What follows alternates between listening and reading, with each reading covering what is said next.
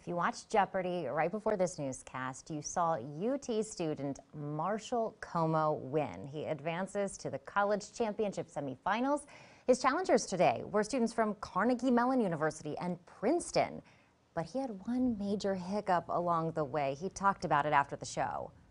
Marshall, congratulations. Thank You're now you. a semifinalist in the college championship. How are you feeling right now? Absolutely shocked. I mean, that game was crazy. I don't know how that happened. I looked up at the game board, I was at -1,000, and I looked up again, I was over 8,000. I just don't know what happened in between, honestly. It was a blur. It was an impressive game, but I do have to give you a little bit of flack for not getting that Texas clue. All right. In 2019, Matthew McConaughey became a communications professor at the University of his home state.